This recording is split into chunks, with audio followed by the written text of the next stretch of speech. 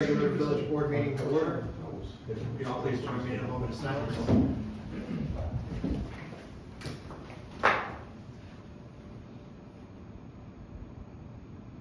And pledge of allegiance. I pledge Allegiance to the flag of the United States of America and to the republic for which it stands, one nation, under God, indivisible, with liberty and justice for all. Mr. Clerk, would you take roll? Trustee Nice. Present. Trustee Try. Here. Trustee Ferguson. Trustee Charo. Trustee Gerger. Trustee Fletcher. Here. Did he call back? Nope. Oh, yeah, or Village President Kent. And President, thanks. Hey, public announcements this evening. Let's hope that. Oh my gosh. You're not gonna read all that. Les Morgan, yes, sir. Oh. Okay. Nothing going on with the Legion at this time. Okay. With the VFW, this Saturday from 8 to 10, coffee and donuts for any military member or their family. We've even got kids coming in now to enjoy and participate, so. It's nice. We are helping support Land of Lincoln Honor Flight with chicken dinners. I have tickets. If anyone wants them, give me a call, reach out to me. Okay. That's on for September the 14th from 4 to 6 p.m. But you have to have the tickets in advance. And the cutoff date is by September the 6th. The Village of Hoddlebrook is honoring veterans. They have bingos on Thursdays at 2 p.m. and then on the second Tuesday of every month from 8 to 9 is a free breakfast with the veterans. You guys are getting the jackpot. Okay. Oh, and the VFW Auxiliary is wanting to decorate our village cemetery with veterans graves for Wreaths Across America. You can reach out to the VFW or to me. I've got some applications. If you want to donate just a general donation, we have forms for that. If they're grade specific, we have forms for that. And watch Facebook in the channel clarity. You got an extra one of those? MySpace? Of the Wreaths Across America? Yeah. Yes. Let me make a copy of it and then we'll put some across the street. Here, let me give you one also with the,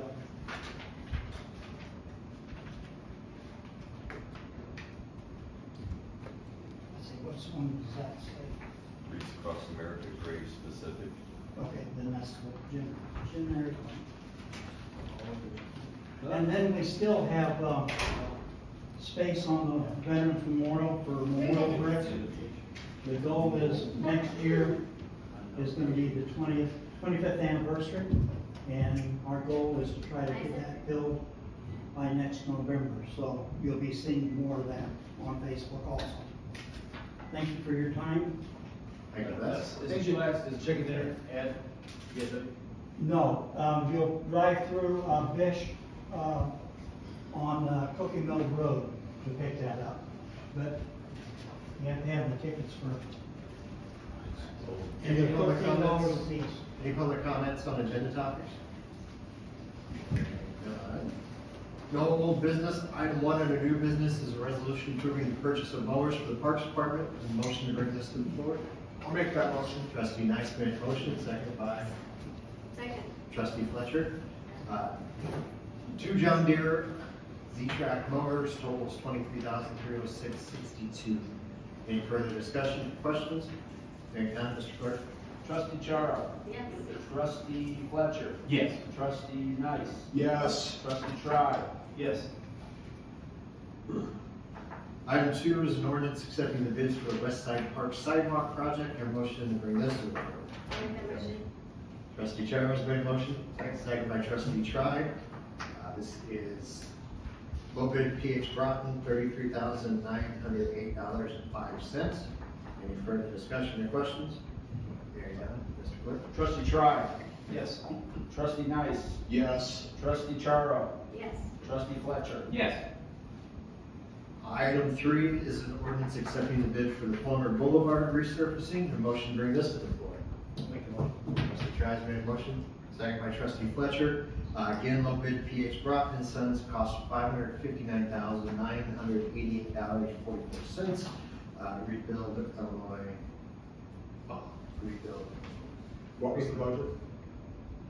741. 740, so we're well under the budget. Three more.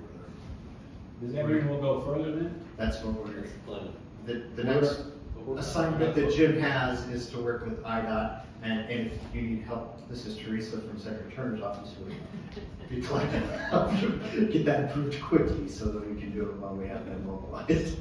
Perfect. We can only approve what was bid. I understand that. We will look for extending When will this project begin? that. Tomorrow, right as you're trying to get buses to school. And keep asking. We'll start at 7 a.m. And why is this happening so late? In the day or in the year? Wasn't it supposed to be done, like, over some? Yes. So we had to investigate bats underneath the bridge. There's new environmental requirements for IDOT, new clearances for IDOT. Anything that is sidewalk removal and replacement, that's a environmental concern, that there may be contaminated information or contaminated soils that have to be identified. So the process of environmental clearance for a simple mill and overlay has changed. So we went through a much more lengthy process of getting approvals to do the same work that we wanted to do earlier in the year, but here we are today. Fair. On the upside, this bid is probably about 20% lower than it would have been in the spring. Probably, because prices at the beginning of the year were much higher, and we had contractors, say during the pickleball paving, which was by Truman Flat, we had both Truman Flat and we had Broughton both. When's that coming out? When's it coming out? We need work for this fall. When's it coming out? So it worked out. I mean, not great for school, but the majority of work is going to be on the other side of Route 4, but still able to use the RBI funds to move forward with the project. Any further discussion? Hearing none, Ms. Clerk? Trustee Nice. Trustee Tribe. Yes. Trustee Fletcher. Yes. Trustee Charo. Yes. Item number 4 is a resolution regarding Halloween in 2024. Any motion to bring this to the floor? I'll make the motion. Trustee Nice made a motion. Second by trustee Tribe. We do this annually. We make a recommendation on trick or treating hours for our October 31st from 4:30 to 8. So that's what we will recommend again. Further discussion, questions? All in favor? Aye. Opposed? So moved. The motion to bring the consent agenda. I'll make that motion. Second. Trustee Fletcher made a motion, second by trustee Charo. Any discussion regarding the warrants or the minutes? Hearing none, Mr. Clerk? Trustee Nice. Yes. Trustee Tribe. Yes. Trustee Charo. Yes. Trustee Fletcher. Yes. Next village board meeting is 6 p.m. on August 27th. No need for a closed session. Are there any public comments on other village business? Hearing none, take a motion to adjourn the board meeting. Make that motion. Trustee Nice made a motion, second by trustee Charo. All in favor? Aye. Meeting is adjourned. You guys enjoy your committee. Yeah, I'm at the office on North Branch every day from Okay. 9 to 3, so, Okay. yeah. Let's If you go. need anything, just give us That's a awesome. call. All right, it's 6:09. Sounds good. Yeah, not a Drive problem. safe. Are you ready? I'm ready. All right, roll. Trustee Nice. Present. Trustee Tribe. Here. Trustee Ferguson. Trustee Charo. Present. Trustee Gerger. Trustee Fletcher. Here. All right. Any public comments on agenda topics? Hearing none, I'll take a motion to bring the consent agenda to the floor. I'll make that motion. Motion made by trustee Nice, can I have a second? Seconded by trustee Fry. Any discussion on the consent agenda? Hearing none. All in favor? Aye. New business, CMT Engineering.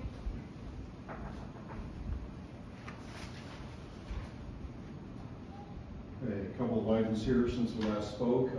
First one, like we were talking about Palmer Boulevard, we're awarding that to PH Broughton. In terms of the work, we're probably a month out from starting that. So we can coordinate with the school in terms of when that paving operation is going to begin, and just, you know, manage expectations moving forward. But by the time IDOT reviews it, concurs with the award bid, we're probably looking at about a month out. And then once you get started, I know it's a rough guess, about how much time out? I'm gonna say you're probably about 2 weeks. Okay. So it's about a 2-year process. So they'll come in, mill it. Now I don't know whether their operation is gonna be doing everything on the west side first, then doing everything on the east side, or if they're gonna just mill everything and then come back. But it's a 2-inch mill and fill, so you know, if they wanna mill everything, it'll just be a rough surface for, you know, a week, and then they'll come back in and pave. But they're interested in moving forward with it as quickly as possible. So as soon as we get some firm dates on that, you know, we'll coordinate for you guys on that as well. Awesome. So the other one, West Side Park sidewalk, as you guys just voted on, it's completion of kind of a loop around the park that we started 2 years ago with some park grant money. We took the park grant money as far as it would go. This completes it around one of the ball diamonds, comes back around by the dog park area and ties back into the parking lot there. So we had 50,000 appropriated to it. It came in at 33, so we'll be able to finish off that project. Pickleball. So paving is done. The fencing, all the exterior fencing is done. The interior fencing posts are in. The fencing will be done once the court resurfacing is done. They have for the surfacing itself, it's a 4-part application of the surface. They got the 2 base courses down. The second one went down today. Should be done by the end of the week in terms of the surfacing.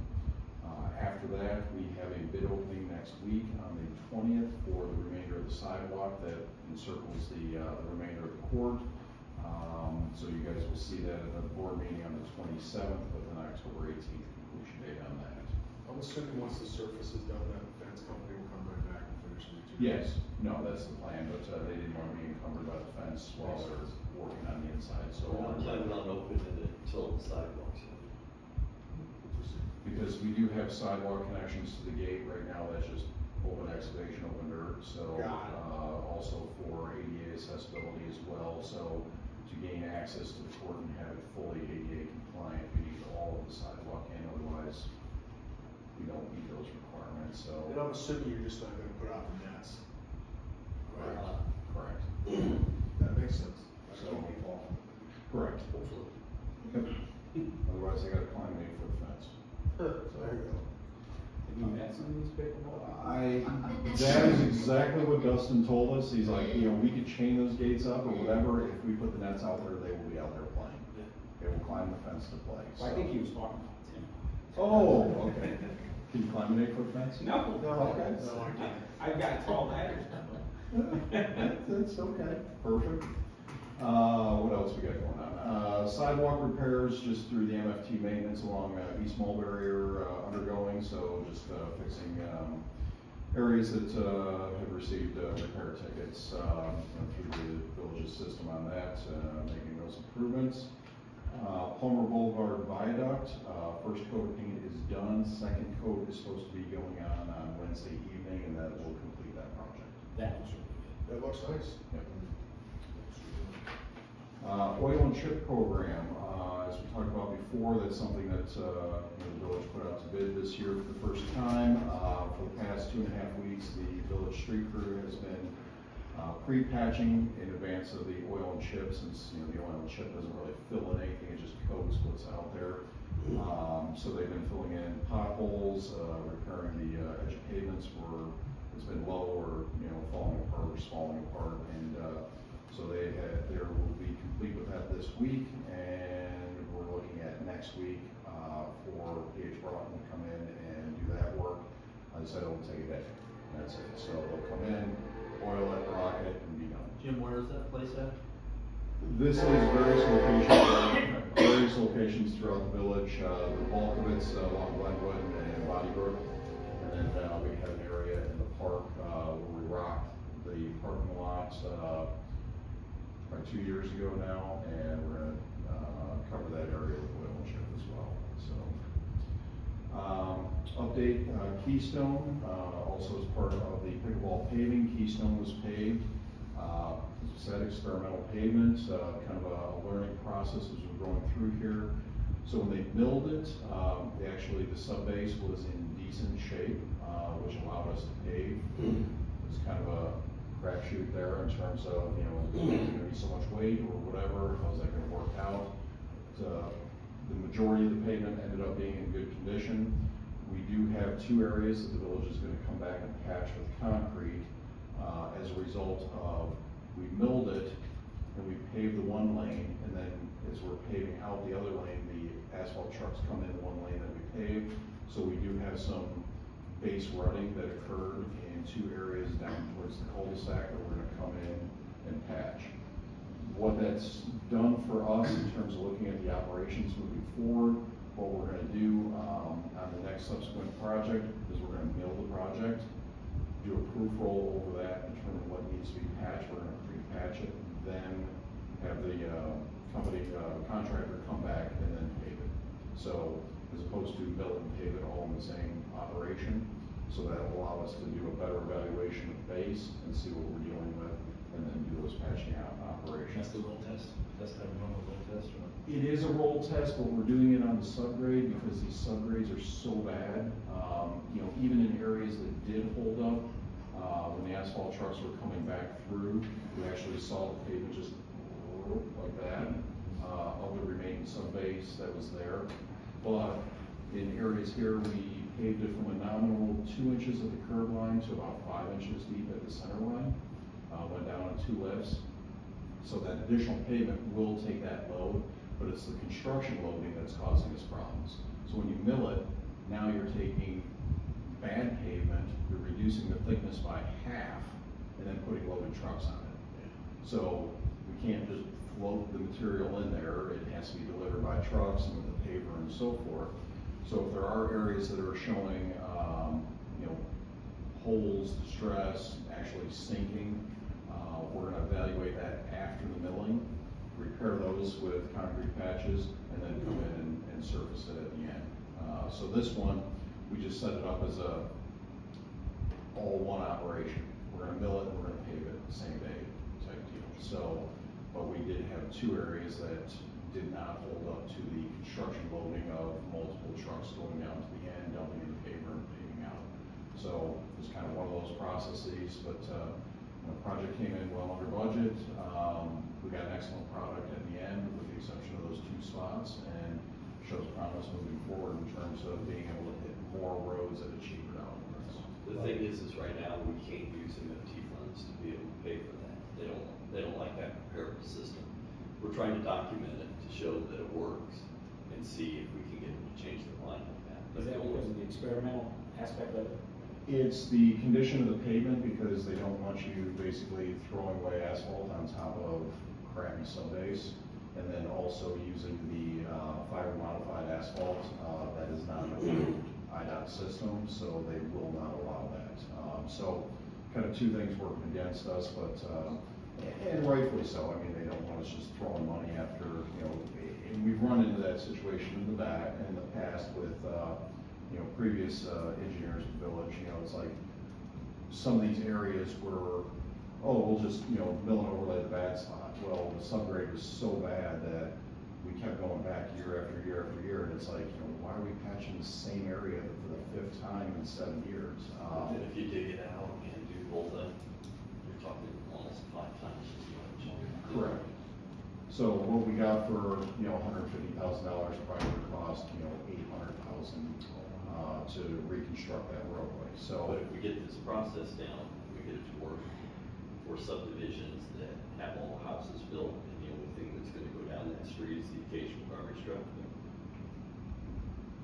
It's a fair repair that we can use in those areas. and that's what we're shooting for. I mean, this is not going to be a repair option for, you know, the spruces, the goldenrods, the plumbers, the ptarmigans, you know, the heavier, traveled roadways. It's just, you know, these cul-de-sacs are, you know, horseshoe roads where all the roads, you know, all the houses are built out, everything's developed, and, you know, with the exception of a moving truck or garbage truck or a school bus, that's the only traffic that you're seeing. So, trying to make, and we have a lot of these roadways that are just in horrible condition. So, you know, just trying to spread that money out a little bit further, do something that's a little bit more responsible, and kind of cheaten the system a little bit in terms of, you know, how do we make this work without actually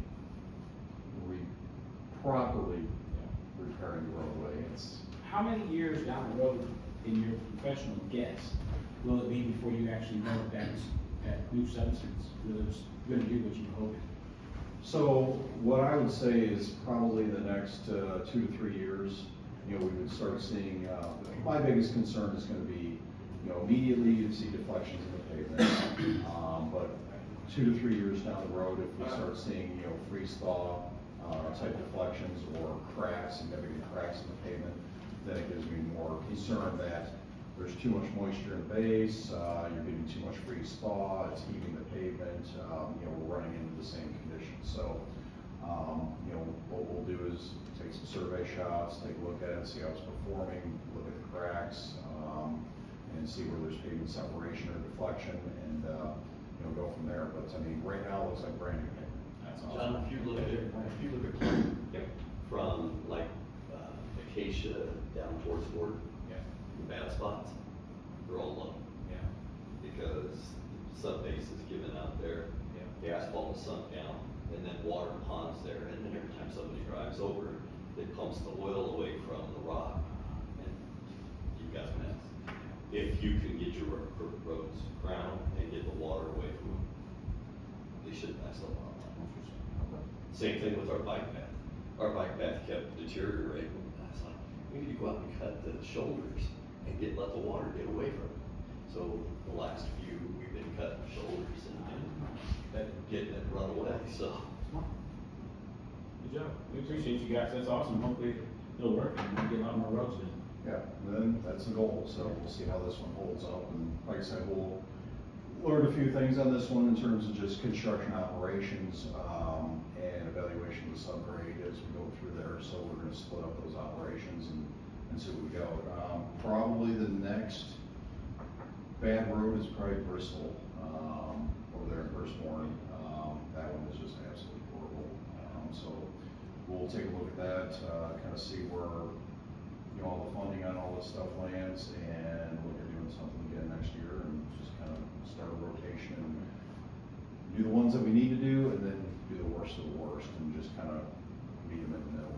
So, and then let's see, last one today, finished up presentations with you know, Village Hall investigations with the architectural services. So had the last two, but firms were Evan Lloyd, Farnsworth, GMA, and Art Images, and so as well as myself and the rest of the village staff make recommendations to the board moving forward for consideration. So that's moving forward. Awesome. Thank you. Thank you. Village manager.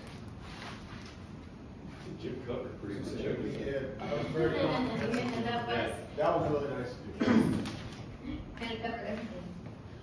Unless, I'm trying to think. There has to be some great news you want to share with us. Probably something on Trenters. Not about your golf, just don't talk about your golf game.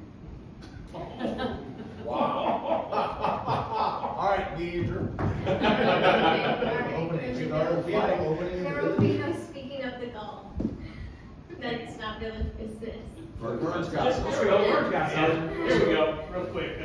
We're in the early stages of trying to create a new position for dispatch supervisor. We have to obviously get a job description together and put that out, you know, at least internally for sure.